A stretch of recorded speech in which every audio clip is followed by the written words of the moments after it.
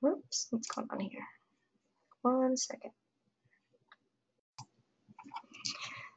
So how to prepare. So before any interview, it's always important to do your research on the company. So read the mission statement. Know what they value at their company and in their employees. It's important to be able to articulate how your values align with theirs. Review and analyze the job description. Know the skills and core competencies they are looking for.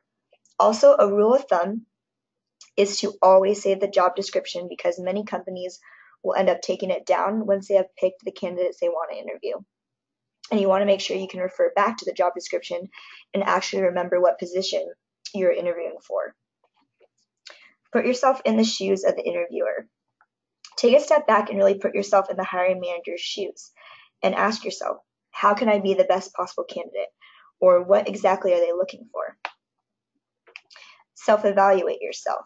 So ask yourself some of these questions before the interview. Do I know my strengths and weaknesses? Do I know why I'm passionate and interested in this specific position? What past experiences can I discuss during the interview? What are my future goals and what am I essentially passionate about? Again, putting yourself in the hiring manager's shoes, what are the specific skills needed for this position?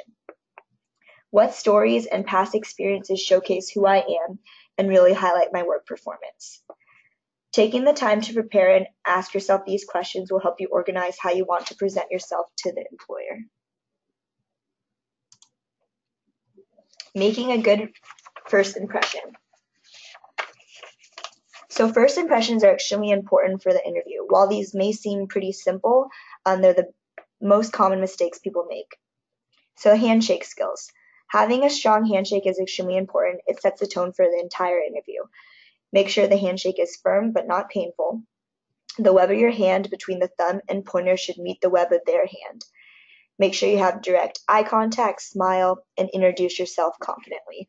We have examples on the sides of different handshakes they do, but the lobster claw one I would say is the one I see the most. Also, have positive energy. As simple as it sounds, you want the employer to like you. And finally, appearance is important. Always aim for business professional, not business casual. Make sure you shower, iron your clothes ahead of time. If you have long hair, make sure it's pulled back away from your face so you're not tempted to mess with it during the interview because that can be very distracting. And following all these steps will help you start the interview off on the right foot. So the questions. So how do you make yourself stand out during this interview? The key is to always provide examples. You can list skills and say, oh, I'm a hard worker, or oh, I have strong leadership skills, and that's great, but an employer wants to know how you have these skills. And having concrete stories, examples, and experiences to share will help prove that you do. Do some story making and really brainstorm important experiences you've had that highlight your leadership skills, your conflict resolution skills, or any other skills that show you're a well-rounded candidate. The steps we discussed during the how to prepare slide will really help guide you. The first question employers always ask is, tell me a little bit about yourself. This can usually really throw off a candidate because they end up going on a tangent and aren't very organized. With this question, it's very, very important to be organized. You can go about it in two ways. You can start out with a snapshot of yourself and your passions. Then you can go right into what you're studying maybe, an experience that led you to this point. And then finally, why you're so excited for this position and feel you would be a good fit. Another way you can answer this question is do a past, present, future format.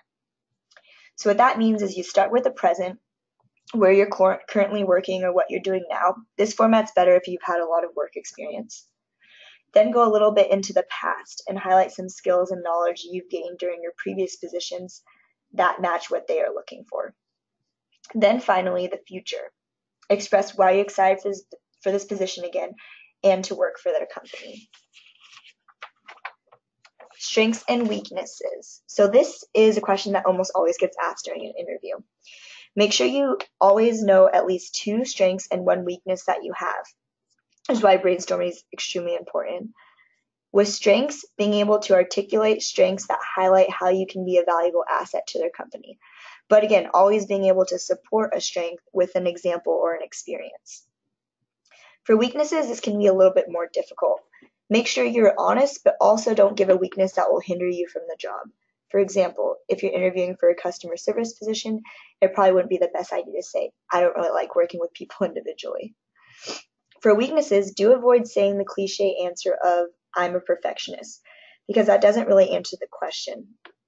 The purpose of the weakness question is for employers to know that you can self-evaluate yourself and be able to work through these issues. For example, I found that one weakness of mine is I tend to take on a lot at once and overwhelm myself. To work on this weakness, I've learned to make concrete lists and prioritize what task needs to be completed at a certain time. This weakness has helped me become more organized and self-evaluate myself better. Next question, which you will definitely be asked, why are you interested in this position? This goes back to the beginning where it's important to know the job description and save it so you can always refer back to it. Make sure with this question you show your excitement, passion, and how you would be a good fit. What separates you from others? This is where you sell yourself. Share an experience, give examples that really highlight who you are and what makes you different in a positive way. They might even ask you, why should we choose you over other candidates? Again, sharing that passion, that hard work, and really thinking about an experience that makes you stand out. What are your future goals? It's important to be able to express your future goals and how this position will help you grow as a person and reach that goal. Now we're going to move into the conflict questions. Having strong conflict resolution skills are extremely important in the workplace. So describe a time you had to resolve an issue with an employer. Make sure you never talk badly about a past employer or company because that doesn't make you a likable person to an employer. And they will also wonder if you will do the same after you leave their company. In this question, make sure you give an example of how you positively handled the situation and were able to move on and remain professional for the overall good of the order. Using STAR format helps, STAR, which I will explain in just a bit. How do you deal with stress? This goes back to being able to self-evaluate yourself. Employers want to know that you are a hard worker, but they also want to know that you won't burn out easily and value self-care. This is important in order to recharge and keep going. This type of question will usually get asked when going into healthcare, if you're applying to med school, for example. And the wrong way to answer it is to say you overwork yourself and don't take time to relax, because self-care is extremely important. What are your hobbies and interests? This is just to get to know you and your personality. An employer wants to know that you are well-rounded, and they really just want to know who you are and if you're a good fit. Tell me about a time you took initiative. So this question is why story banking and preparing for the interview is extremely important. You need to be able to draw from a past experience, essentially tell a short story. This is again where sometimes people tend to go off in a tangent. When sharing stories and past experiences, it's important to use a STAR format, like I said earlier, the STAR, which stands for S is situation, T is task, A is action, and R is result. So when you're telling the story, you start out with a situation. You describe the context which you performed a job or faced a challenge at work. For example, if you're working on a group project or you had a conflict with a coworker. The second is a task. So next, describe your responsibility in that situation. Perhaps you had to help with a group project under a tight deadline. Action. You then describe how you completed the task or met the challenge and focus on what you did rather than what your team, your boss, or your coworker did. And then finally, result.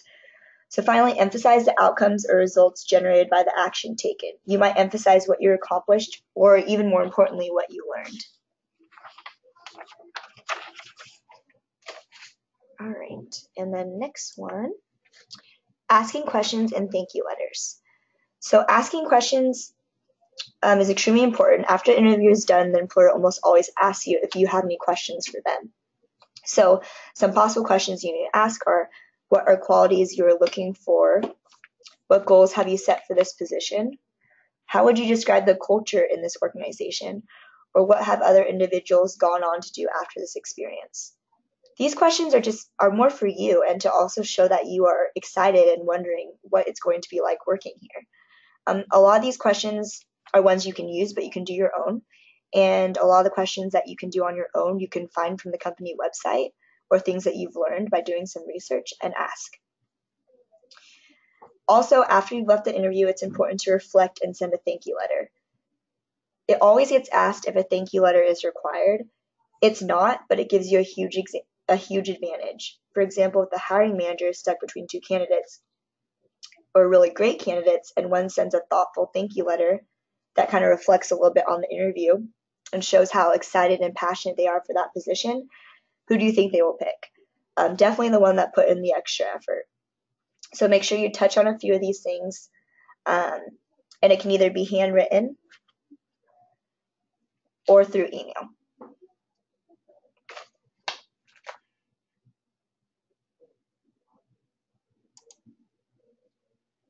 And this is just a kind of an example, I'm not going to read it, but of a thank you letter. It's kind of organized like a cover letter where you got the date and then who the hiring manager was, and just says a thank you for the interview, a little bit about maybe some things that went on in the interview, something that you liked about the interview or something that you liked that you talked about.